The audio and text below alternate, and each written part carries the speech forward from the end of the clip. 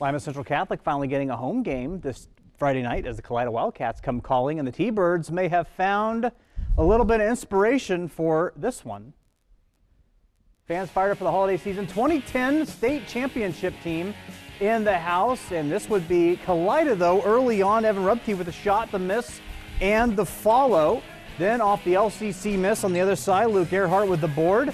Drive down finds Gabe Hovest in the exact opposite corner, and his three-pointer is up and good.